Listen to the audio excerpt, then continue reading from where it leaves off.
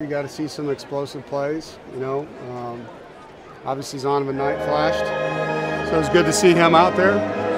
Excited about what he brings to the run game. Really excited. Now, I thought that the O-linemen really endured. There was only 10 of them that could play today, and they all fought through. You know, Brock Miller had a nice interception, but without watching the film, it's kind of hard to give you too many details.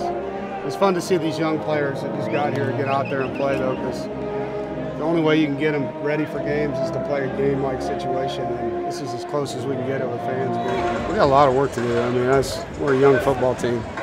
We have 10 seniors, you know, so we're young, and it's hard to get these guys older without repping them and practicing them. And so more than anything, we just got to get guys healthy. The guys that took 15 practices worth of work are going to be a lot better than the guys that weren't able to do that. And so we need to have a very productive summer and have a really, really good training camp.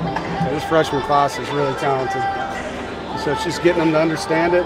You know, Savion grabbed me after. He's like, I'm so glad I'm here right now because the game speed is so different. These are the kind of experiences they need. That's why they came in early. What do you think, Josh?